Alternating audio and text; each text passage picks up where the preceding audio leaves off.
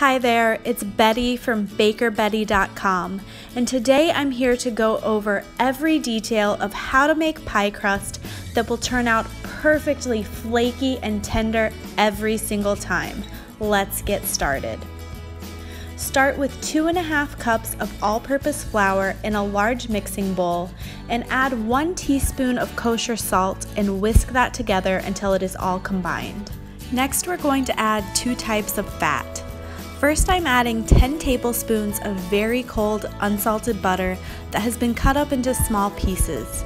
This is going to add great flavor to the dough and keep it very light. And I'm also adding a 1/4 cup of chilled vegetable shortening, or you could also use leaf lard here, which will create tenderness and help reduce shrinkage in the oven. Now I'm using my pastry blender, or you could also use a fork, to cut the fat through the flour. This process serves 2 purposes. It coats the flour with fat, which will act as a barrier to reduce gluten formation once the water is added. And it also cups up the fat into small pieces that will be distributed throughout the dough. These pieces will melt in the oven and get trapped in little pockets of dough, creating flakiness. Once your mixture looks like a coarse meal with lots of little pieces and a few bigger pieces of fat, it is time to add your liquid. You want to use really ice-cold water here. This keeps the temperature of your dough cool and ensures that your fat stays in small pieces. You want to add your water 1 tablespoon at a time because the amount of water needed is going to vary depending on the day. I like to use a fork to gently nudge the flour and fat into the water. You don't want to aggressively stir or mash down the mixture. The more gentle you are, the more tender and flaky your dough will be. Keep moving the mixture around as you add your water, and you will start to notice large clumps of dough forming. Once this happens, gather a large chunk of dough together and lightly squeeze it. If it crumbles in your hand, then you need to add more water. If it stays together, then your dough is ready to go into the refrigerator for resting.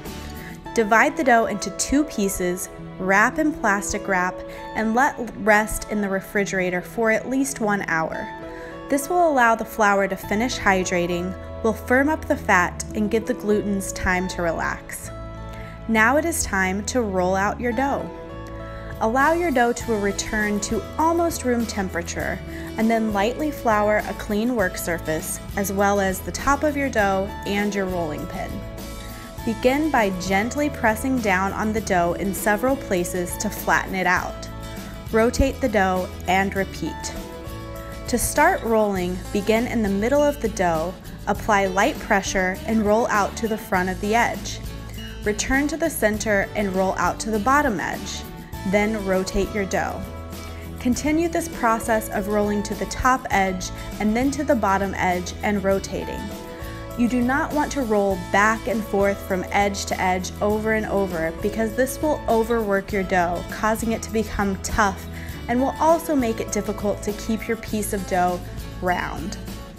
Keep rotating the dough as you roll it out, adding a little bit more flour to prevent it from sticking to the surface. The goal here is to roll the dough out big enough that it is several inches wider than the diameter of your pie plate. Once the dough is big enough, use your rolling pin and gently drape the dough around it to transfer it into the pie plate. Carefully lift up on the edges of the dough and allow it to naturally fall into the pie plate without stretching it. Stretching the dough to fit will cause it to shrink in the oven. Trim the edge of the dough about a 1/2 inch wider than the pie plate. For a single crust, fold the edge under, creating a lip. To create a basic crimped edge, use your pointer finger on the inside of the crust and press it between your other pointer finger and thumb on the outside of the crust.